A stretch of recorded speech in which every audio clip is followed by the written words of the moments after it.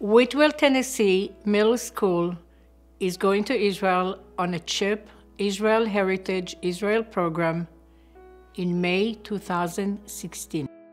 I think this trip is important for people to learn how other people live outside of the United States. I expect to get a good experience and to learn from everything and learn about the culture and just experience something different than America because I've never been out of the country. One of the things I'm most excited to see is Yad Vashem. I've heard a lot about it. I've been to the National Holocaust Museum in DC, so I'm expecting more information about what I've been studying about for the last 8 years.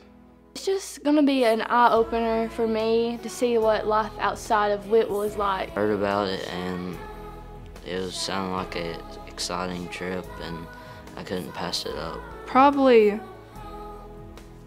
life-changing because, again, I've only ever experienced mostly white, Christian, and then to experience a whole nother culture is just mind-boggling, really. I'm really excited for this trip. What do you expect to see in Israel?